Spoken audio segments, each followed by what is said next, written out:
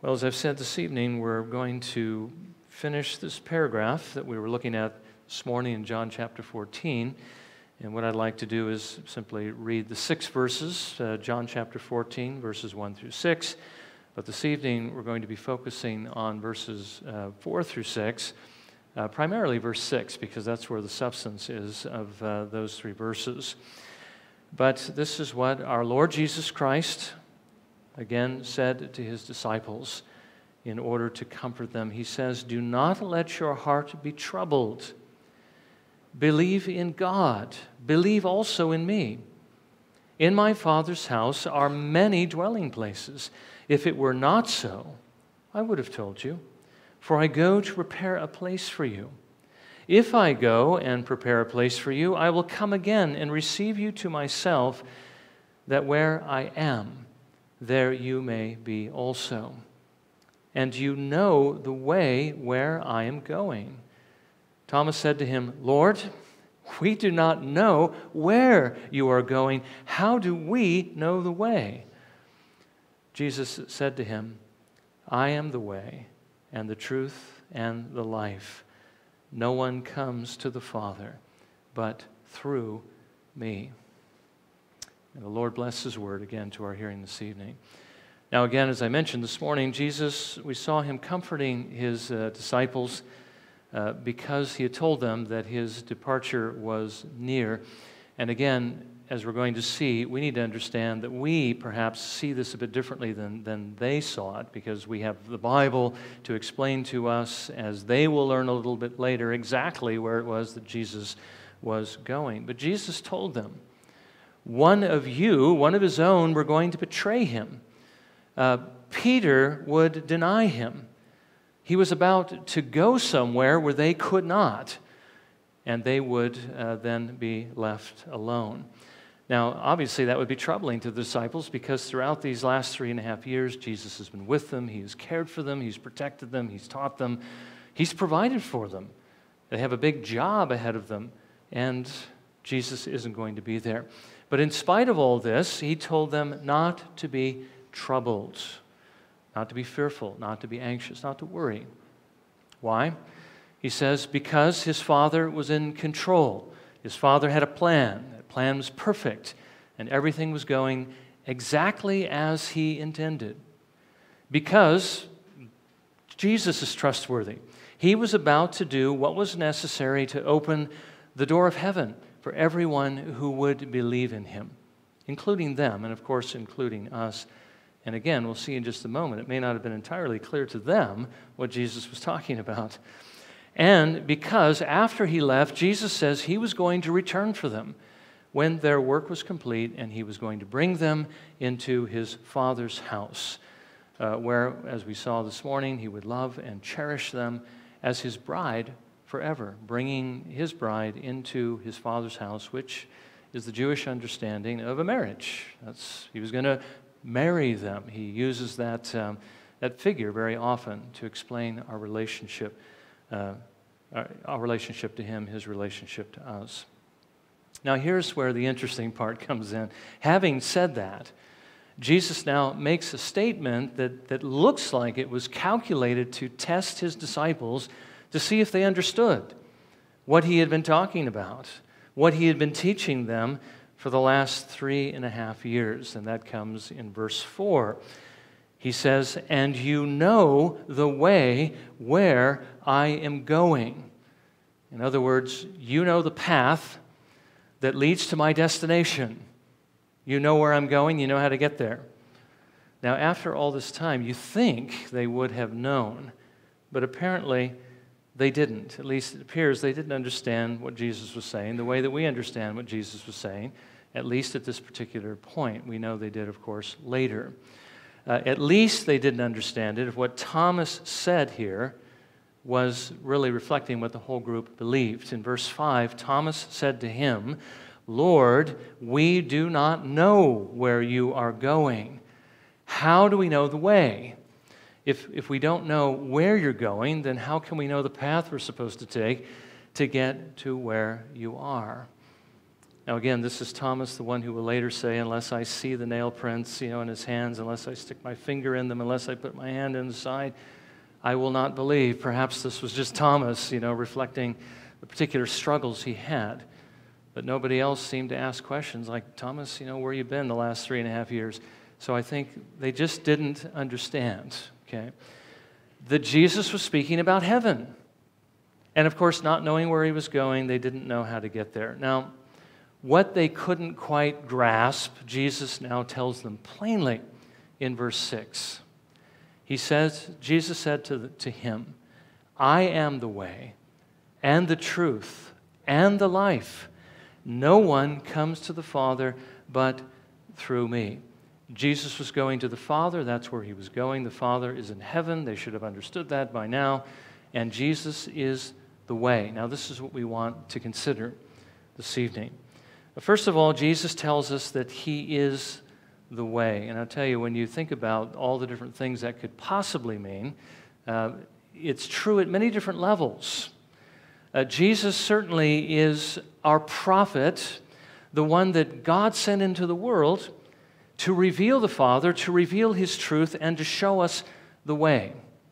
Jesus has taught us through his teaching, through his prophetic office, the only way to heaven. Now, it might surprise us that the only way to get to heaven ultimately is by living a perfect life. Remember on one occasion, I think it was he said to the rich young ruler, do this and you will live.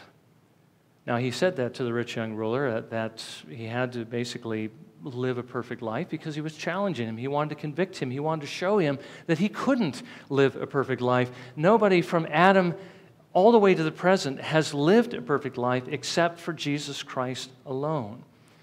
Jesus then taught that the only way to heaven ultimately is through the gospel. It can't be through our obedience, which we're going to look at a little bit further at the end. It has to be through his work. God gave his Son so that he might do what was necessary in order to open the way to heaven. Now again, we're going to keep seeing that as a recurring theme this evening. Now, Jesus not only taught us the way to heaven, but he also showed us that way. If ultimately the way to get to heaven is by living a perfect life, Jesus was the one who lived that perfect life. He gave us a perfect living example of how to get to heaven. But again, of course, we know we can't follow that example perfectly. We need to trust him, and yet that example is still how we are to seek to live, having trusted in him. What kind of a life did Jesus live?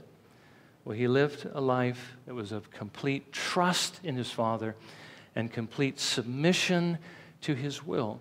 Jesus trusted that his Father was going to do what he promised he was going to do, and so Jesus set his heart to do what his Father called him to do. That is the example that he left us, and that, of course, is the path that leads to heaven. Now, both of these things are true about Jesus with regard to telling us the way and showing us the way.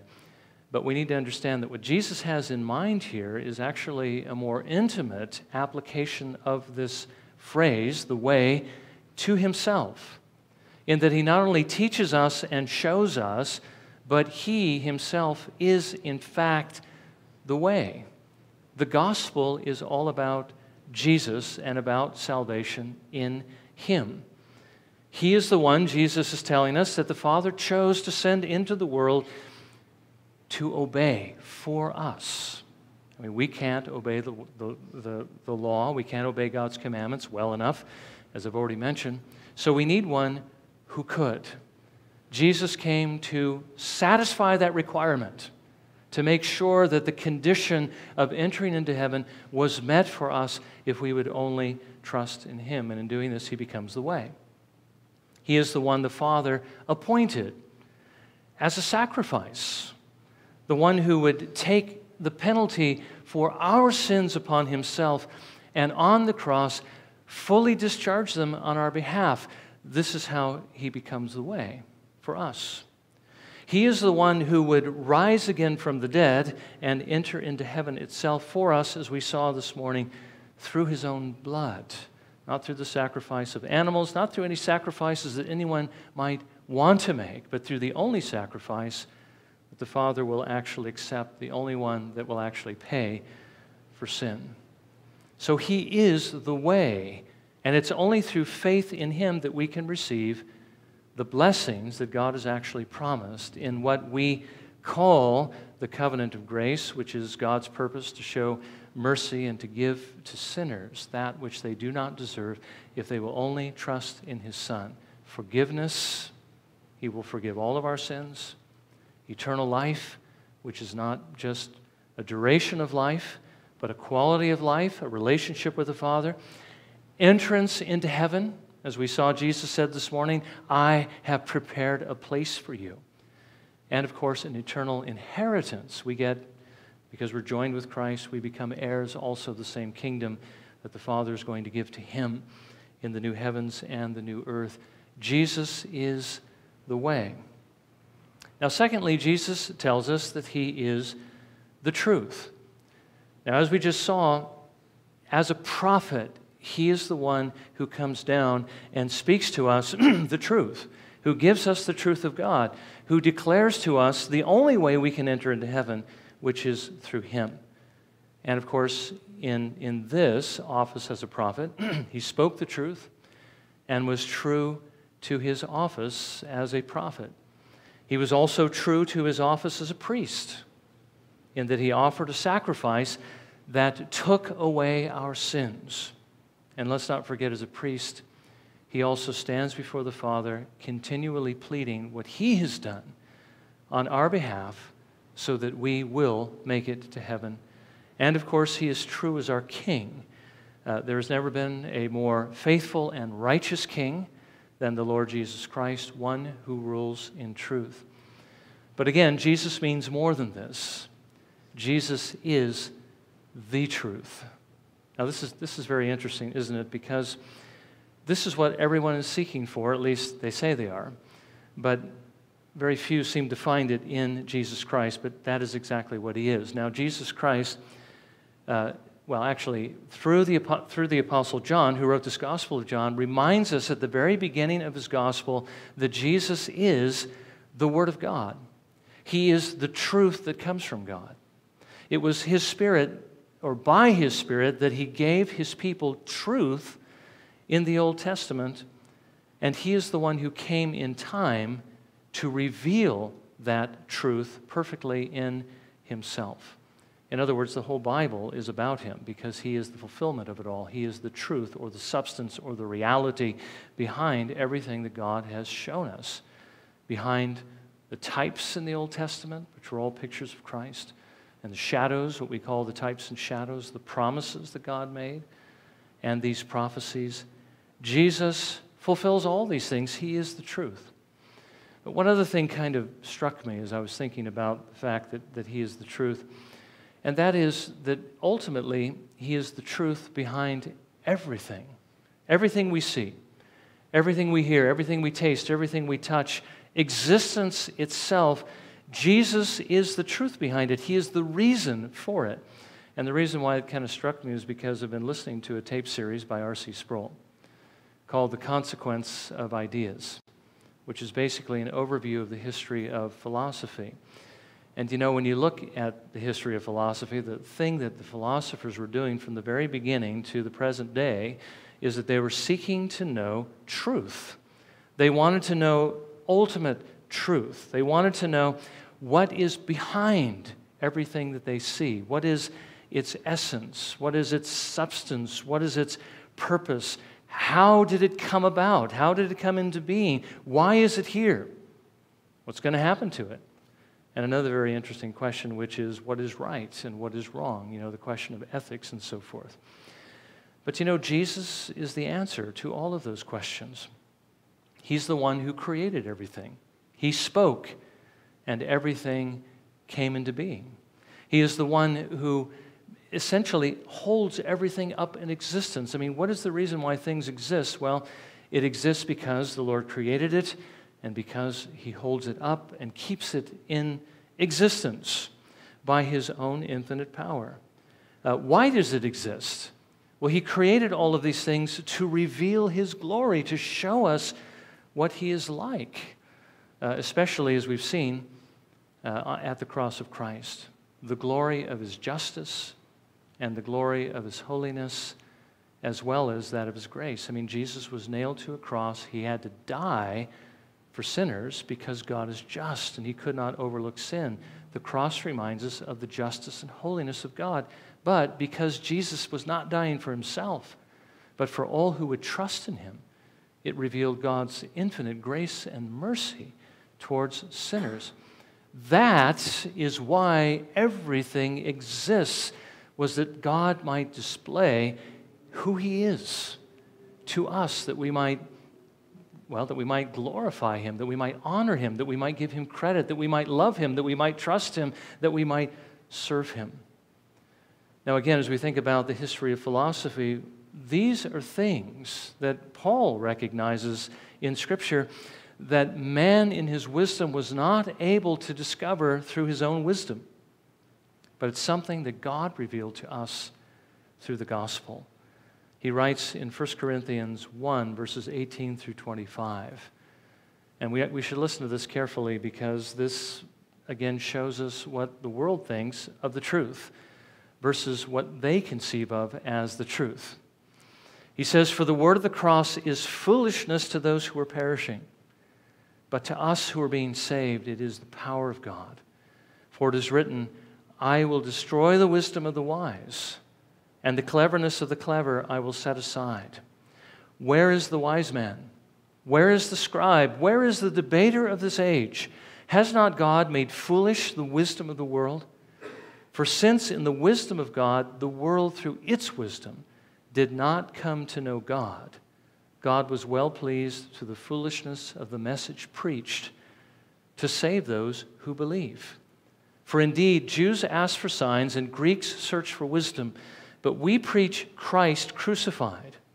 To Jews a stumbling block, and to Gentiles foolishness. But to those who are the called, both Jews and Greeks, Christ the power of God and the wisdom of God, because the foolishness of God is wiser than men, and the weakness of God is stronger than men." Think about Paul at the Areopagus on Mars Hill, preaching to these Epicurean and Stoic philosophers who were seeking wisdom through, again, their own wisdom, as it were, trying to understand all things. Paul comes and he tells them the truth about the Lord Jesus Christ, but to them it was foolishness. But not to all of them. There was a few that believed and that followed the Lord Jesus Christ. They discovered the truth. God revealed it to them. So Jesus is the truth. He is the answer to all the ultimate questions that we might have to ask, and particularly those that have to do with us. Where did we come from? Well, he created us. Why are we here? We exist for his glory. Where are we going? Well, that's an interesting question. We're going to heaven if we trust the Lord Jesus, but we're going to hell if we don't. Not because we haven't trusted Jesus. Ultimately, we go there because we have sinned against God, and the only way to be forgiven is by trusting in Jesus. So Jesus is the way to God, and he is the truth behind all things. He is the ultimate truth. Now, thirdly, Jesus tells us that he is the life. We know that he is, as we've seen, the creator of all physical life. Contrary to what scientists believe, life is not a property that is inherent in matter. If you organize matter, it doesn't just become alive. As a matter of fact, nothing is alive apart from the Spirit of God. It's been pointed out that when a person dies, you still have a lot of organized matter in that body that's still there immediately after death. But for some reason, it's no longer alive. Even though it's organized, it starts to decompose. And the reason is because that which makes it alive leaves. And that is, of course, the soul, the spirit that makes it alive. That's something that God gives, and it's something God takes away in his time. There is an appointed time to be born. There is an appointed time to die. The psalmist writes in Psalm 104, verses 29 through 30, "You hide your face," talking about from his creation, "they, your creatures, are dismayed. You take away their spirit. They expire and return to their dust. You send forth your spirit. They are created, and you renew the face of the ground. Jesus is the author of physical life. He is what makes everything live. He's also the author of spiritual life. As we've seen, he's the one who came to obey. He's the one who came to die, that he might give his Spirit not only to create physical life, but to make us spiritually alive, so that we might love him, so that we might trust in him. And he is the giver of eternal life, as we've seen. He's the one who can forgive sins. He's the one who brings us into a relationship with God. He is the one who gives us a title to his eternal kingdom. But again, he's more than that. Jesus is life itself. He is the life by which we live. Paul writes in Galatians 2:20, I have been crucified with Christ, and it is no longer I who live, but Christ lives in me.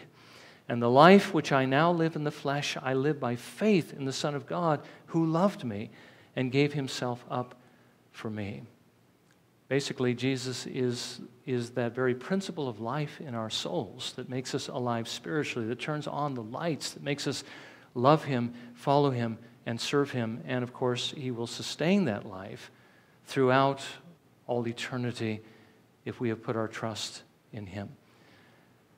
Now, the point, as I said, behind all of this is that Jesus is the only way to God. He says in John 14, verse 6, in that closing clause, no one comes to the Father but through me.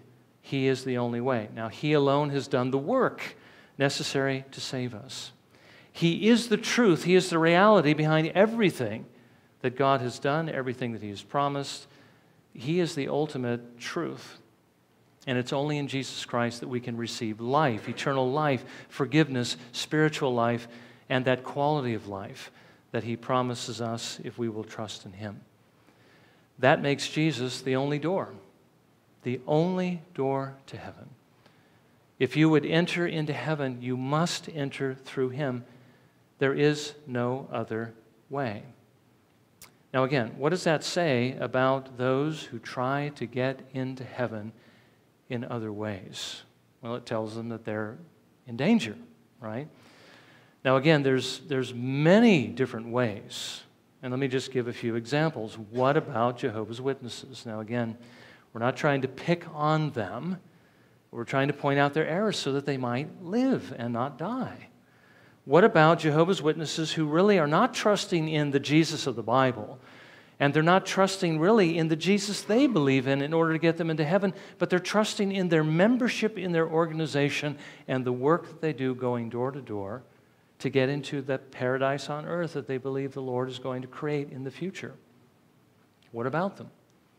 What about the Mormons that believe that if they very scrupulously follow the teachings of Joseph Smith and do the works, their 2-year mission, and propagate the Mormon faith, and then they marry in the Mormon temple, and what are they expecting? They're expecting that they will advance to a state of godhood. What about those who believe those kinds of things? What about Muslims who believe that by following the teachings of Muhammad, that they're going to end up in a paradise, and in their view, a sensual paradise, in heaven? What about the majority of the human race that believe that if there is a heaven and a hell, that they're going to go to the good place because their good works are going to outweigh their bad works, and that's going to get them into the good place and keep them out of the bad? What about them?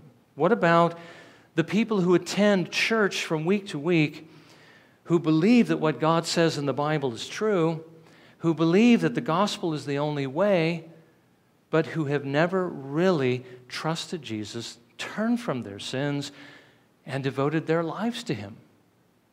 And what about those, and here's another group that go to church from a week-to-week basis, who believe that they have trusted him, but who are constantly afraid that they haven't done enough, not quite good enough, they haven't quite done enough works to get into heaven.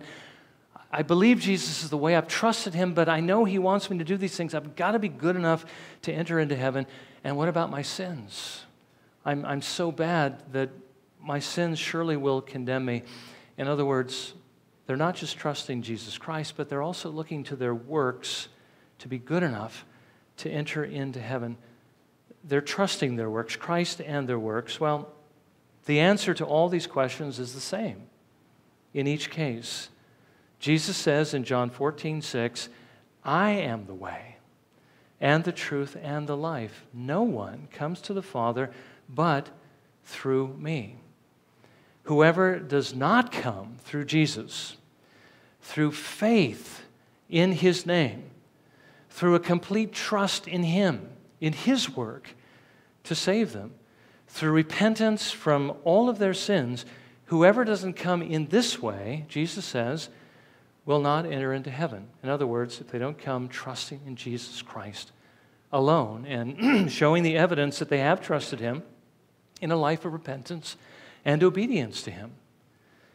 Now, we should consider, as we think about this, that there's many people we know who are in at least one of these situations. I tried to kind of paint it broadly. We know there's many other people, many other ways people are painting, many other interpretations of the Bible, many other people claiming to be Christ, people claiming, to break us out of this darkness that we're in and eventually get to a better place that have nothing to do with Christ. We know people who are in these situations. What should we do about it? Well, we should pray that the Lord might show us how to reach them with the gospel, because there is only one way to heaven. Everybody who looks in another direction is ultimately going to be lost. Again, that illustration of the wheel with the many spokes, as it were, that lead to the one hub, and that belief that is very prevalent today that there's only one God, but the people who are of this religion believe in the same God as this religion, the same God that we believe in, and all these different spokes lead to the same hub. There's only one spoke that leads to one hub that is true. All the rest of them are false ways, and they're all scattered out in other directions. It's not going to lead them to God. They need to hear the gospel. That's why we do missions. That's why the Lord tells us to evangelize, because they need to hear this message. Think again about what the Father put His Son through on the cross. Would He allow people to come to Him in another way would He have put his Son to death on the cross and to go through that excruciating pain, taking our sins and suffering the wrath of God, if He was going to allow people to come any way they wanted to?